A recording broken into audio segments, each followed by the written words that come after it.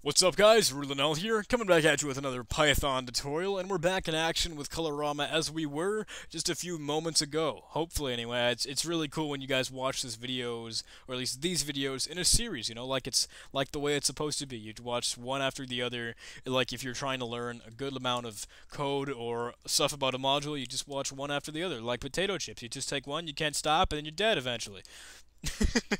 Alright. Anyway, in the last video, we played with some pretty funky stuff. We were making some blue and red colors, and we had white even, too. We had the American flag, and we didn't even know it. And in this video, you know, why don't we do that? Why don't we make something funny here with, like, the American flag? Let's add some white in to our text.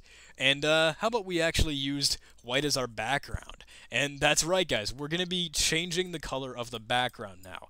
And I'm sure you guys can probably figure out how this is going to work. It's very easy. Check it out. We've got all the foreground colors up here by using for as a little preceding thing before we actually change the color, a preceding, like, syntax or keyword. At least you can think of it as in that way. It really doesn't matter. But if we did this as well with the background, all we're using is back.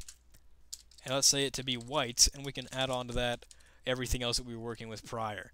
Now, if I run this inside of a command line, I think I've got I've got the other one open. We can get rid of this one.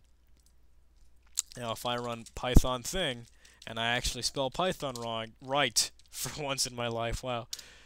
This is colored text and more. You can see that this blue is visible here. This is colored text, but it's on a white background. The red is there. The red's a little bit more easy to see. This is colored text, and blue is a little awkward. It's a weird color. The contrast isn't all that great with the white text. Or at least, sorry, the white background.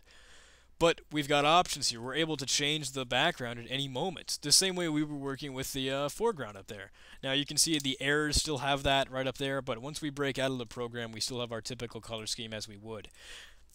If we changed it to back dot, let's say green, make it a nice fancy Christmas color, you know?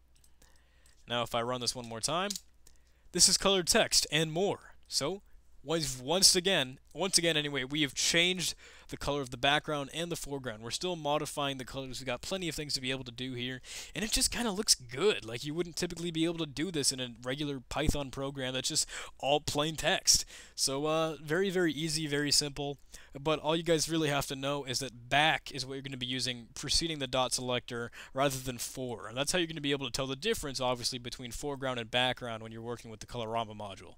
Okay, very simple, very easy, but I hope you enjoyed this. It's really great and handy to be able to have in your toolkit when you're working with colors inside the shell.